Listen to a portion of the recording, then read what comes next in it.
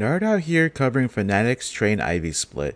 Fnatic sends 3 players, Brollan, Golden, and JW with Bomb Ivy, while KRIMZ waits T-Con and flusha waits Ladder. Flusha throws a back 6 variation smoke that allows the Ivy players to come out and clear hell. When the Ivy players make contact, KRIMZ and flusha will start making their way out and pinching on the G2 players. Let's look at the players' POVs. Golden, one of the Ivy players, backs up JW early Ivy to see if JW can get an early pick, however they get mollied off, then smoked off. Golden boosts JW on the rail here to see if he can see over the smoke. Then Golden waits for JW to throw the Ivy nade set, which is smoke left and molly right, to push back any oppers holding and allows Fnatic Ivy control. They hear flusha's back 6 smoke.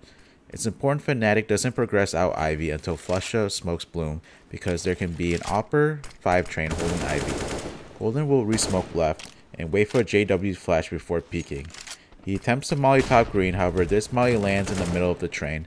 Then as the smoke fades, Golden swings left of green and gets Omnek, does damage to Kenny, and then progresses to site and kill Nexa coming through the connector molly.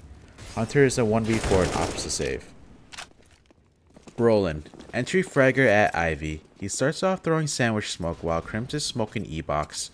These 2 smokes block a lot of vision and keep the CTs on edge if Ts come out T-Con or not. He heads towards Ivy afterwards and holds T-Con flank.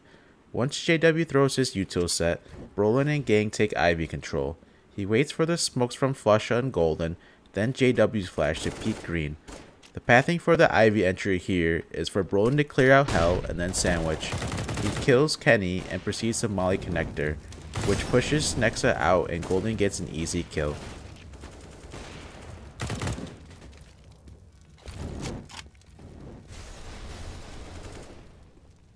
JW, the 3rd Ivy player, he attempts to go for an early Ivy pick by flashing any oppers holding, however he gets mollied off. Then he gets boosted to try to see over the smoke, but he can't see anything. He gets down and then he holds right side Ivy when smoke fades, however he doesn't see anyone, and then he sets up for the Ivy controlled nades. He runs back and gets bombed from KRIMZ after throwing the nades. When flusha and Golden smokes are thrown, JW will flash for his teammates to peek, and then he will hold the smoke push.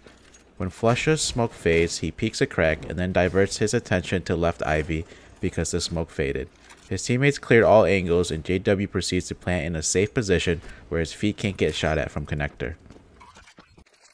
Flusha is the ladder player. He's also in charge of throwing the Ivy split smoke. He starts off in halls and flashes ramp, making it appear there's someone going for halls control. He doesn't molly upper because he's saving it in case he needs to use it to clear ladder. He pops the windows to smoke the Ivy split later.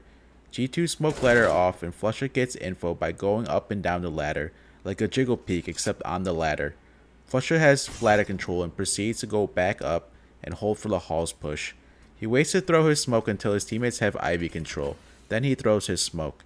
He jiggle peeks on the ladder in case G2 had retaken control. He waits for his Ivy teammates to make contact before peeking and pushing out, however he gets timing perfectly by Kenny. KRIMZ is the T-Con player. He first throws an E-box smoke and groups up in halls with flusha.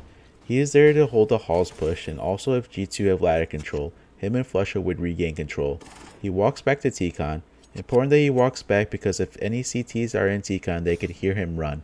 He gives bomb to JW and waits for his teammates Ivy to make contact before heading into T-Con. This is very important. He doesn't go inside T-Con without his teammates making contact Ivy first. He needs them to pull off their intention off T-Con so he could lurk. He slowly clears T-Con and kills Jax. KRIMZ mollies off ladder and then picks up another molly and re-mollies connector.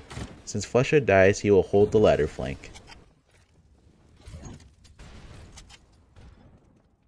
Now I'm going to show you Fnatic's 3 mistakes when doing the same strat versus Movistar. Fnatic get a pick Ivy, putting Fnatic in a 5v4. KRIMZ gets antsy and starts clearing T-Con. He should have waited. Movistar were a player down and had Lowell push T-Con for info, resulting in KRIMZ's death. The next mistake comes from Golden, who doesn't wait for the Ivy split smoke and gets up from Istor. And the last mistake is from flusha not throwing the correct smoke. He throws a back 6 smoke and didn't throw the Ivy split smoke. To wrap up, Fnatic's Train Ivy split is a great strat because it puts a lot of pressure on the outer players. Holding Ivy on CT is very hard. Most teams will give up Ivy and spot it from somewhere else mid-round.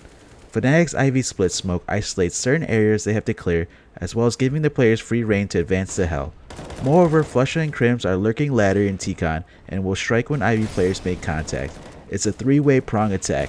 If you liked the video, please upvote and subscribe. Check out this other Fnatic train strat that most teams also use.